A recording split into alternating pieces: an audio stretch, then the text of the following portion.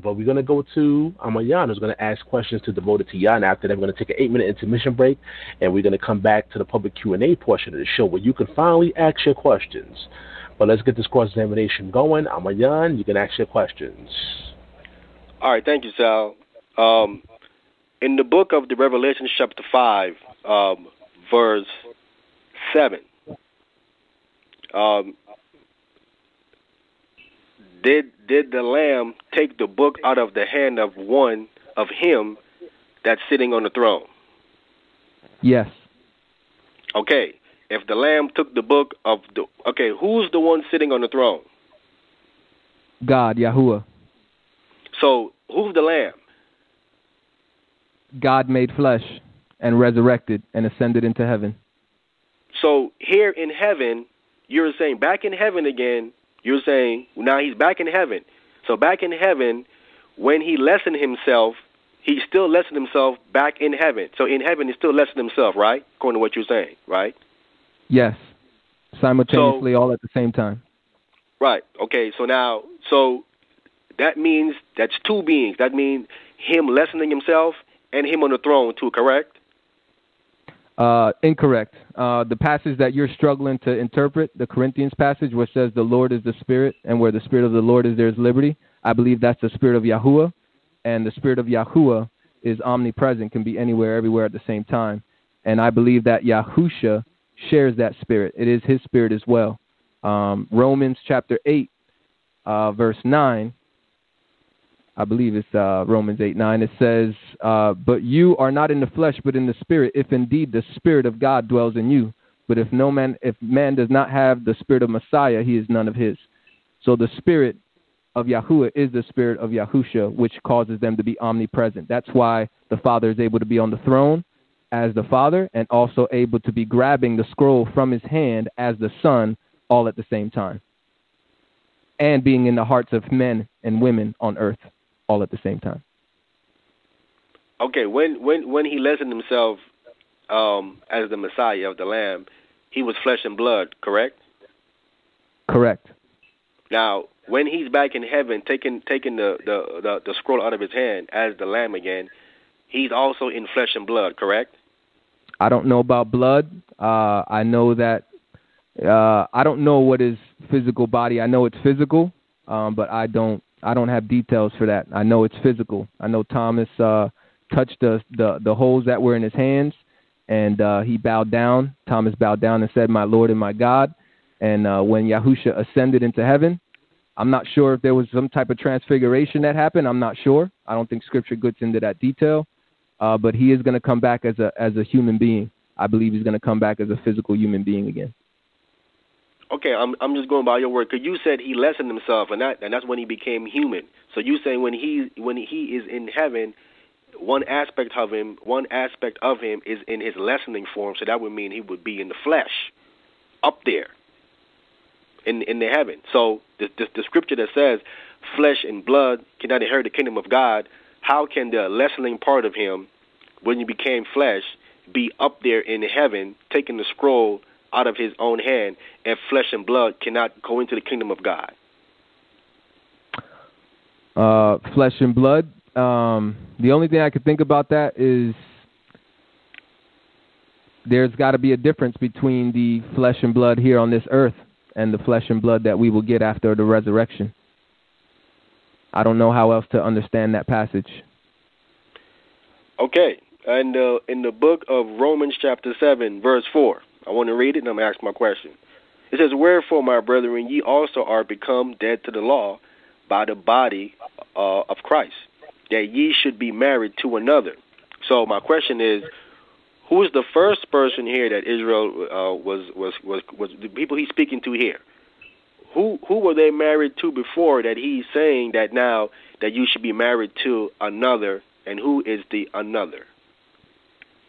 Well, according to Deuteronomy chapter 24, verse 1 to 4, gives us a scenario about a woman who got married multiple times. And it talks about how the first husband that she married,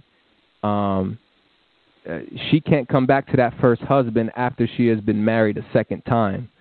So I would believe that the Romans chapter 7 verse 4 here, this context of this chapter 7, is really about the husband Yahuwah dying, being the initial first husband, regardless of what husband she married after that divorce took place. The fact that the husband dies makes that marriage, that first marriage covenant, null and void. And okay, the second person that she's marrying is Yahuwah, who became flesh, Emmanuel, God with us, and died and resurrected from the grave and ascended into heaven. So it's still God through Yahusha HaMashiach. It's not a different deity that's not Yahuwah. Okay, my brief rebuttal is that he doesn't know Greek. This English word, another, this Greek word, heteros, heterios, it's another of a different kind. That's what it's talking about. Okay? It's someone different, not the same one. That's Greek. All right? From there, my next question, Christ says that he's not sent but unto the lost sheep of the house of Israel. My question, can you send yourself? If you're Yahuwah, you can absolutely send yourself. And yeah, I could send myself too. I don't see why not. I don't know why you said that's not possible. Okay. All right. For the listening audience, I want you to hear this stuff for yourself. Psalms 110. In Psalms 110, it speaks of the Messiah there being a priest forever. Who is he a priest to forever? To God. The man, Yahusha HaMashiach, is a priest to God. I thought so. He's a priest to himself. Yahuwah became man, so that means he robbed himself of a lot of what he originally is. So by default, he's going to be lesser than himself, and he's going to be the mediator between humans and Yahuwah Almighty. So yeah, but because they share the same spirit, again, which is something you struggle to understand, because they share the same spirit, it's still Yahuwah. It's not a different deity that became man. It's Yahuwah that became man. So okay, Yahuwah as the Heavenly Father, as the Almighty God, he's still in that position, and you have the mediator, Yahusha HaMashiach, as a priest in the order of Melchizedek, all at the same time. Okay, so so I just want to be clear. So you're saying that he's a priest to himself, yes or no? Yes. Okay. Next question here. St. John chapter 20. I want to read verse 17 again. I'm going to ask my question. Jesus saith unto her, Touch me not, for I am not yet ascended to my Father, but go to my brethren, and say unto them, I ascend unto my Father and your Father, and to my God and your God. Here Christ. Okay. Here Christ is calling the disciples his brethren. Okay. And you saying that Christ is God. So is the disciples the brothers of God? I said Yahuwah became flesh. He became a human being. So by becoming flesh, by becoming a son of man, you become a brother of other sons of men. Okay, but you saying that how he ascended back up, but he's still in his lesson form. You're saying up there, he's in lesson form, and he's at the same time on the throne. So I'm speaking of now he's back up there in the heavens, and then you saying that it's the same being.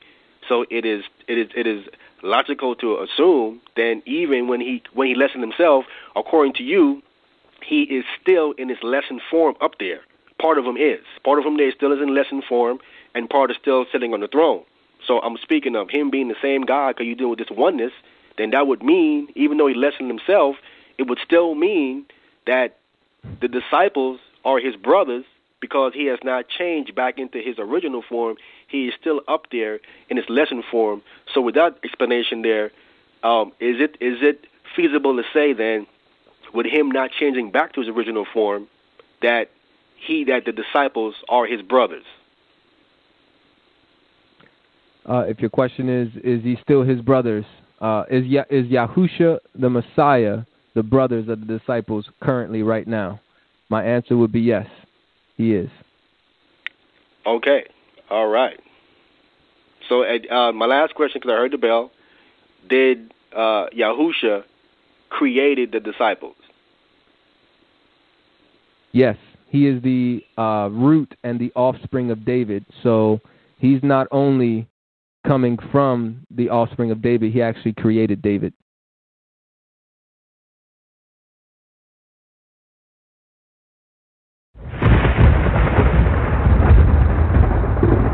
Don't touch that dial. You're now listening to Debate Talk 4U Radio.